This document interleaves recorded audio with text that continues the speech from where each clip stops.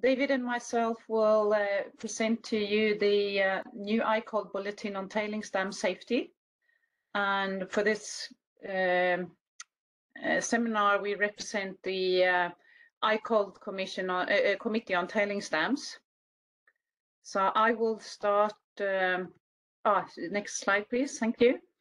So I will start with an introduction to ICOLD, which is an international commission on large dams that was founded already in 1928 in Paris.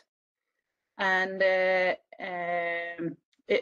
purpose of the commission is to share knowledge on design, construction and operation of large dams.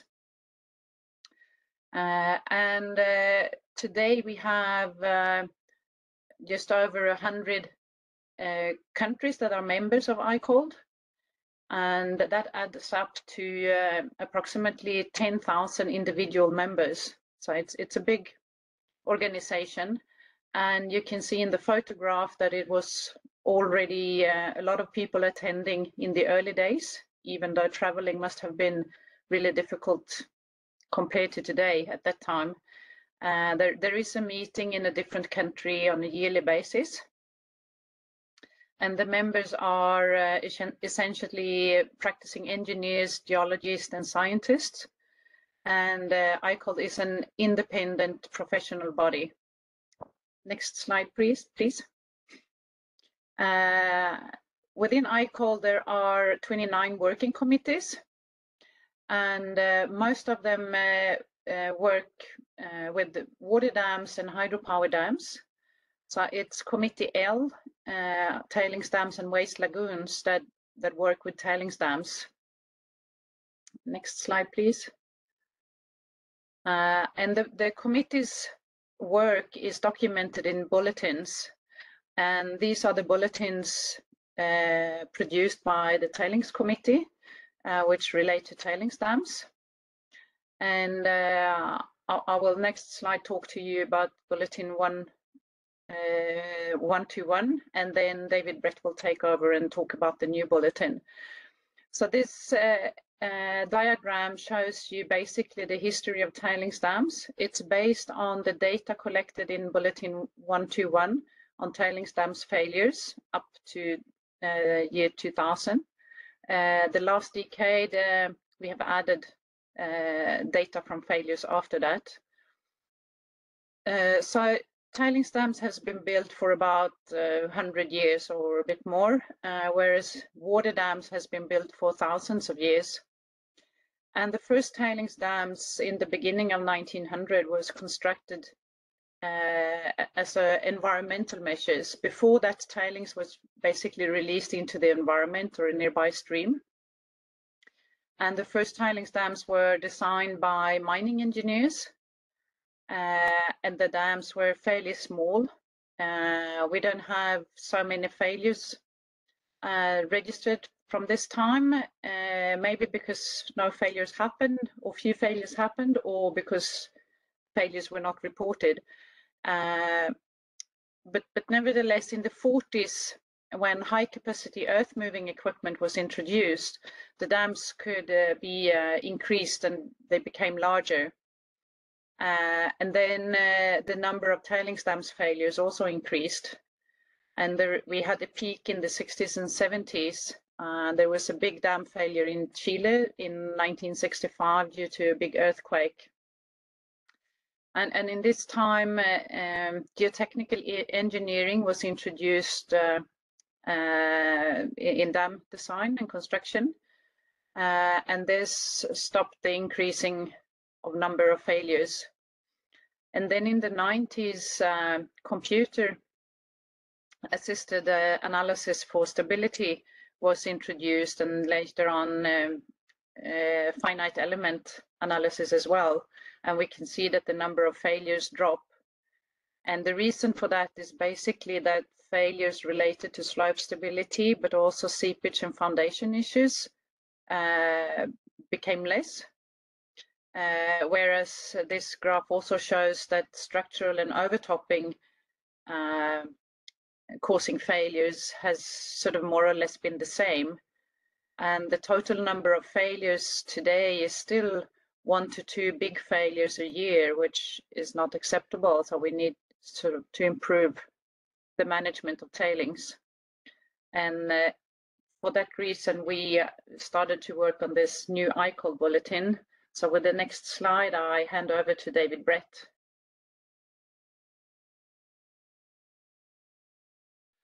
Thank you, Annika. First of all, I'd say how pleased I am to be able to be in Budapest tonight rather than down in Tasmania in Australia, but it's very good to be here. So the interesting thing about the chart that Annika showed was it seemed to indicate that they were getting less failures, but if we go into future years from where we had that information, it's obvious that the number of failures isn't decreasing at all. It's still staying pretty consistently. Like we're getting 4 or 5 failures a year, and as Annika said, 1 or 2 of those are quite serious with loss of life and major environmental impact. So I was pretty fortunate that we had our ICOLD symposium in Ottawa in 2019, and we had an interesting presentation at that seminar about the upcoming GISTM. It was presented by Michael Davies from Tech Resources, and Michael explained the intention of the GISTM, which he explained as a triangle. If I could have the next section of the slide. With the GISTM principles and the specific commitments at the top of the triangle, with that being supported by guidance from industry bodies such as ICMM, Mining Association of Canada, really delivering guidance on non-technical kind of stuff like governance. And then there underneath the bottom part of the triangle, supporting everything, we needed to have technical guidance, which was provided by industry bodies such as the ICOLD, CDA, USS Dams Society, and other localized bodies. But there was nothing really international as an international guideline, so ICOLD took this opportunity to start to develop our own technical guideline that would support the GISTM principles. Next slide, please. So the outcome of that has been the tailings dam safety, which is called Bulletin 194, and this was developed over 3 years from that 2019 symposium, and the publication of the bulletin has now been approved by the ICOLD board at the symposium in Marseille in 2022 this year. So it's in the process of being printed, and there'll be English and French versions that'll be available shortly. As you can see, the bulletin working group comprised tailings practitioners from many countries: Canada, Sweden, Australia, Brazil, Czech Republic, South Africa, United Kingdom and USA as the main authors, but we had a lot of support from other countries that you can see listed on the slide there. And also a very comprehensive review process through ICOLD member country committees that really gave the bulletin a thorough review. Next slide, please. So I don't want to go through the bulletin in a lot of detail. We haven't got time, but hopefully you can read the table of contents there. And just to summarise, it basically covers all aspects of a tailings dam life cycle, right from the conception through to closure. But we are particularly trying to focus on technical aspects.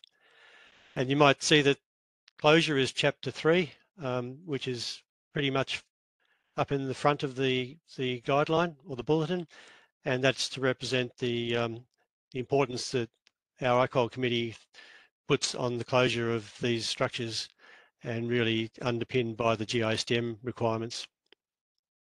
The rest of the bulletin goes into the major aspects of tailings and site characterisation, which are very important, and the design process also discusses risk management for these types of structures. And we have a special chapter on dam breach analysis, which is very important when we're looking at the consequence classification of dams and the emergency preparedness and response planning that we might need to do. And then also we have an overview of construction and operational issues related to the dams. But I think the highlight of this bulletin is Appendix A and B and C, and there is a bit of not sure if I've changed the numbers on the appendices later in the slides, but we used to have these as Appendix A and B, and so that's why I kind of think about them like that. We did add another appendix that for Appendix A, so push these up or down the list to Appendix B and C. But these are pretty important parts of the document, and they really focus on the technical detail of the behaviour of tailings under shear loading, and they provide a framework for stability analysis of dams that rely on contractive tailings as part of the structures. So these are particularly tailings that are prone to liquefaction and flow failure. Next slide, please.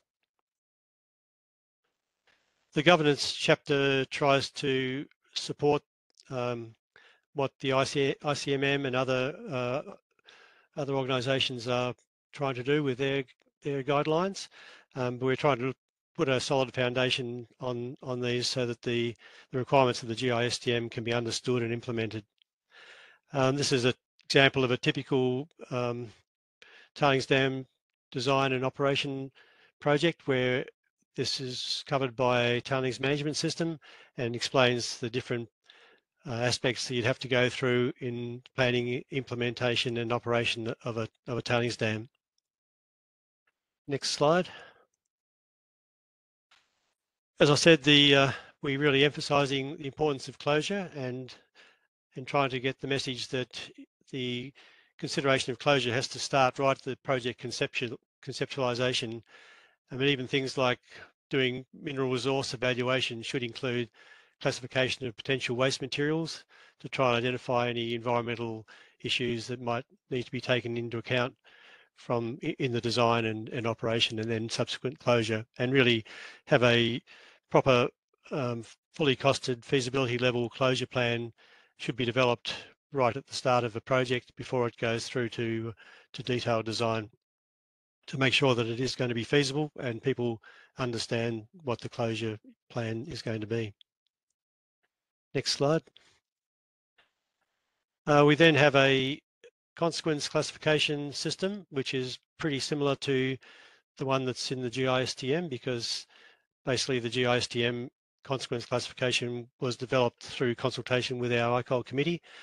We have made some small changes to the GISTM table by removing some information about the geochemistry of the tailings that was in the table in the GISTM, but we think it's better to be outside the table, and we've referenced in the text of our bulletin how you would assess the consequences or the potential consequences of environmental impact from geochemistry of the tailings.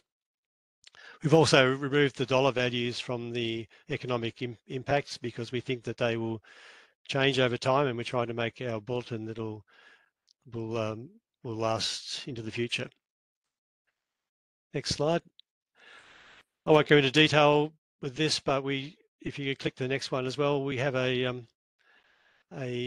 process of explaining the design process in quite detail, and covering all the aspects of the life cycle of the tailings dam, describing the process for determining the design basis, undertaking conceptual designs, including selection of the correct process and the tailings dam site, using multi-criteria analysis, which is referred to in the GISTM, but we're explaining how to do it. Then we move into the discussion of the design process, which goes through pre-feasibility, feasibility, then detailed design, and then linking those into the construction and operational risk management. Next slide. Then we get into the detailed guidance on some of these major design parameters that we need to think about, particularly flood and earthquake design. We provide a bit of detail about these, and we have a slight difference once again to the GISTM, particularly in the flood design, where we're recommending using probable maximum flood for extreme consequence category dams, and even for high and very high consequence category dams, we are tying the flood to the design flood to the PMF. We really think this is important because we need to determine a PMF or similar extreme event with an uncertain likelihood in order to be able to extend or extrapolate the historical rainfall records we have into the future for some of these more extreme events that we might end up or having to design for. Importantly, the ICOLD guidance here is talking about minimum parameters, and in some cases it's likely that higher values might be warranted, particularly for closure. We are looking at thinking that closure is for a very long time. There's a very big difference between water dams and tailings dams when you come to think about closure. With water dams, we can remove the structures and get back to an original topography, but with tailings dams, we are left having to manage these potentially in perpetuity. So we probably need to be thinking about having higher design parameters to allow for things like climate change. For the seismic design, the critical question is it possible to have an earthquake that can lead to liquefaction of the tailings? Because in a lot of the dams, the tailings are an important part of the structural component. Go to the next slide, please. Excuse me, David, we are run of time. Okay. If you can finish in 2 minutes, we would appreciate it. Yes, well, I think we're pretty much there. We do go through the stability analysis, give guidance on the factors of safety that should be required. And if you go to the next slide, I think importantly, Appendix A gives a description of the various stress-strain relationships for tailings materials and how to determine if they do exist in the field. And then the next slide is our framework for describing how to analyse the appropriate technique and the factor of safety that we should be using in each case. So thanks for that. I'll just pass back to Annika for conclusion.